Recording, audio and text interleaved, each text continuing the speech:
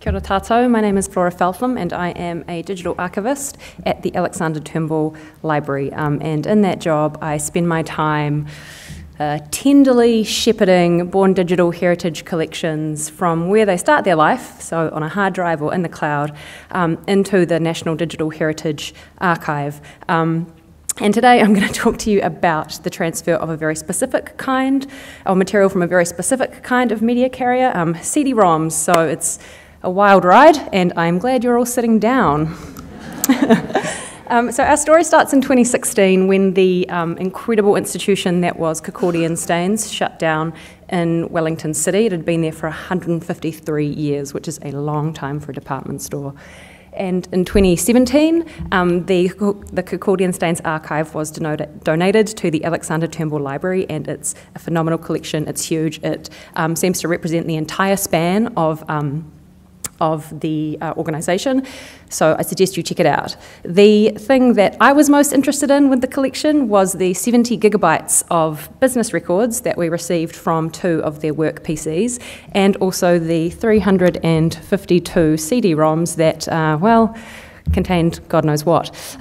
So you can see some stats there. We had 222 unlabelled discs stacked on 4 spindles, 130 labelled discs, but 88 of them are just named storage disk, 1 through 88.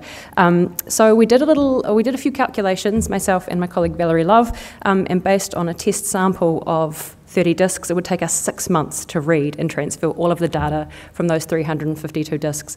And that, it was pretty clear from, well, and the reason for that would be that I don't know if any of you have spent time processing optical discs, CD-ROMs, but it's a very manual process. Take it out of the case, put it in the thingy, push the button, wait a bit, take it out. And also, due to the variations in kind of technical troubleshooting required for the discs, some discs you could copy in a couple of minutes, some would take half an hour to 2 hours due to technical issues.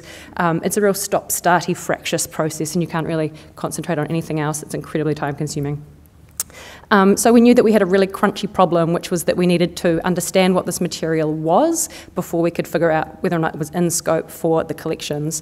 But then do you put 6 months' work into something that you don't know if you're going to keep it? And that's this really beautiful tension with digital material often, that you can't tell what it is when you first look at it.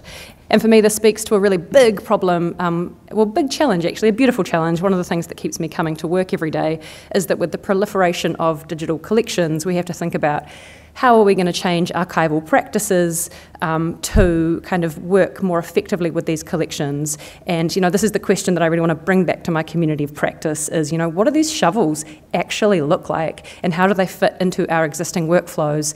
And, actually thinking about some of the stuff that Chris was talking about this morning, what do we miss when we treat collections as data? So it can be really helpful, but, in whose interests, does it actually work when we work like that? So how do we solve the problem? At the National Library, we're really lucky to have a thing called the Business Innovation Group, which supports pretty small-scale research and design. So I went to them with a research proposal after a lot of talk with several awesome colleagues, and I was lucky enough to have a research proposal accepted to do some testing and see how I could process these discs. So the research project actually has, I would say, actually quite modest aims. So we just want to research and test 2 different automated optical disc processing solutions for use by the digital archivists. And by automating optical disc processing, we just mean using a machine to automatically load optical discs to a disk drive, read the discs, and transfer data to the secure storage area. So all we really want to do is get data from here to here in a really safe way that respects the content and respects the collections, and do so in a way which minimises the manual handling. Manual handling is a health and safety issue after all, and also do so in a way that minimises the human intervention for technical troubleshooting. And we chose the 2 different optical disc solutions based on machines that I had identified around the world as being currently in use for this kind of work. So It is now November. My research proposal was accepted in June. What have we actually done? I've got 2 minutes to tell you. So we have actually bought 2 machines, and I could talk to you for maybe half an hour about my first time trying to navigate procurement. Thank you all of the people who supported me.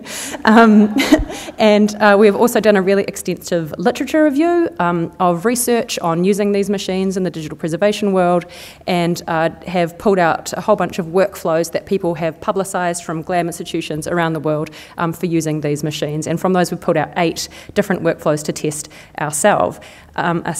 And most importantly, we have put some disks through these machines. And let me tell you, the Acronova NIMBY USB Plus, my friends, is living up to the hype. It's, yeah, it is a beautiful little machine, and we've actually tested 2 workflows with it, one of which was just a straight copy. Okay, so it was with a giant sample size of 6 disks, but, you know, well, it's a test.